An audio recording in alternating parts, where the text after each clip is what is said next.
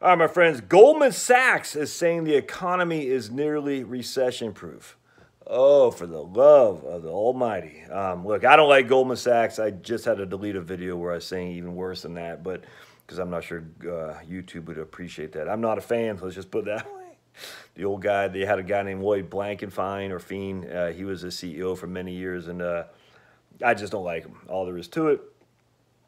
If there's an epitome of the swamp, this is it right here. So anyway, Goldman Sachs, and anytime you hear that Goldman Sachs is saying anything, you probably would be better served if you took the opposite bet. All right, so this is CNBC Dateline. Did I say my man Anthony had sent this to me? So appreciate it, Anthony. Dateline 31 December, updated to January 2020. Key points, the U.S. economy is structurally less recession-prone today, says Goldman Sachs economist. That comes just after months of Wall Street feared that an inverted yield curve was signaling an imminent recession. Who was it? I think it's Paul Samuelson. Not a fan of Paul Samuelson, the economist from, I think it was MIT, who took economists and economics and made it less of philosophy and more of mathematical because of physics envy. But he did say economists have predicted 17 of the last 4 recessions, i.e. they're always, this is good. I tell you, man, I thought that was funny. Look, Paul Samuelson, he's not, I don't have any animosity towards him. I just wish the economics profession would get more back to the philosophy of things as opposed to the all econometrics, as if mathematics can validate or prove any kind of rational behavior or thought. This is the thing with economics. They're like, oh, it's not rational to, I don't know, freaking whatever it is. Rational is in the eye of this thing right here called the brain. Economists can't figure out the brain anymore, psychologists or sociologists. So the brain is a very unique thing to the specific individual. Most economists know this, yet they want to somehow rationalize it with Phillips curves. And it pains me. All right, just months after everyone on Wall Street was worried about a recession, Goldman Sachs has now said a downturn is unlikely. In fact, the firm's economists stopped short of saying the U.S. economy is recession-proof. Now, at the end of the day, we always know if you're negative and it doesn't come to pass, everyone will say, all right, you give the call, let's try. If you're positive and it doesn't come to pass, everyone's going to hold you and say, what an idiot. James Glassman, the Dow 30,000 guy, Irving Fisher from the 1929, all the positive, you got negative Nellies and positive Pollies. I just coined that. TM, positive Pollies, always get ridiculed when their positive take on things doesn't come to fruition. But the negative Nellies, the Tom Malthus, the Al Gores, the Paul Ehrlichs, the James Hansen, the Guardian, who said by 2020 the UK will be underwater. That was the Guardian. I was just reporting a Pentagon report.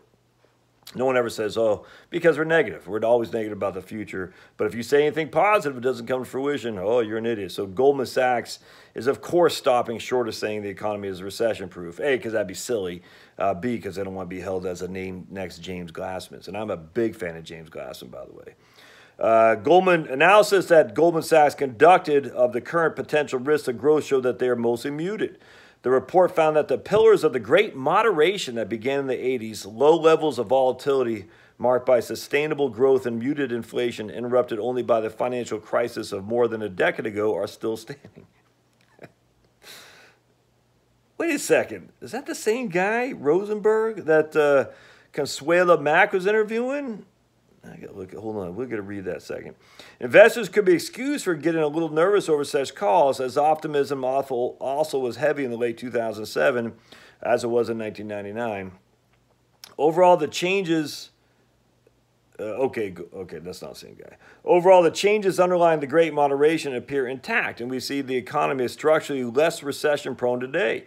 While new risks could emerge, none of the main sources of recent recessions, oil shocks, inflationary overheating, financial imbalances, seem too concerning for now. As a result, the prospects for a soft landing look better than thought. Yeah, I completely agree with that. It won't be a vast... I just think Japan is the way to look. It's not going to be huge growth and not going to be huge negative stuff either. It's just going to be moderate to low to moderate growth with a couple of recessionary things thrown in there that will probably be painful, but won't be anything like 2007. I completely agree with that. The view is a sea change from some of the fears that permeated Wall Street last summer and early fall.